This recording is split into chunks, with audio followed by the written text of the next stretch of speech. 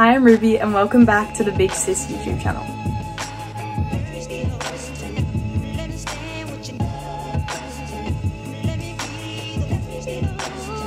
Today I'm going to be exploring what virtual reality is and its biggest commercial selling point, the theory of immersion. Virtual reality is computer-generated technology that creates a virtual or pretend environment.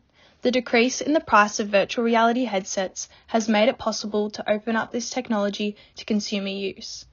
However, according to Loomis 2016, virtual reality has not only become something for recreational gaming use, VR has become a widely used tool for basic research in psychology and neuroscience, as well as a tool for training complex skills, architectural execution, the treatment of phobias, and more.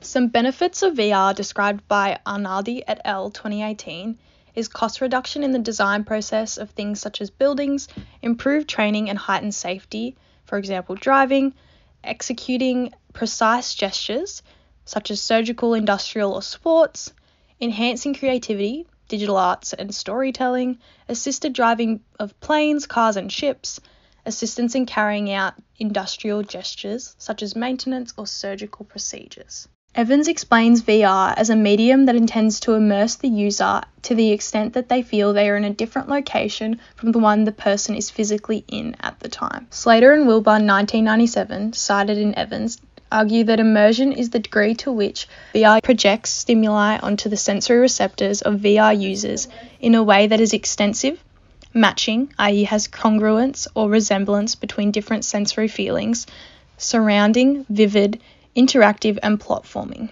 Furthermore, immersion is explained by Evans as a tightly crafted development of visuals, sounds, narratives and haptics. The most challenging aspects of achieving seamless virtual reality simulations, according to Evans, include latency, the current ability of graphics, the weight of the headset and the feel and use of handheld remotes.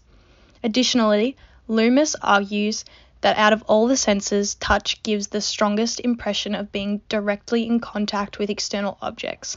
Therefore, this is also a limitation in achieving immersion in VR, as you cannot physically feel the simulated environment or object. Where will virtual reality be in 10 years? Evans suggests that virtual reality currently only provides an idea of the type of immersion possible, but not yet achievable.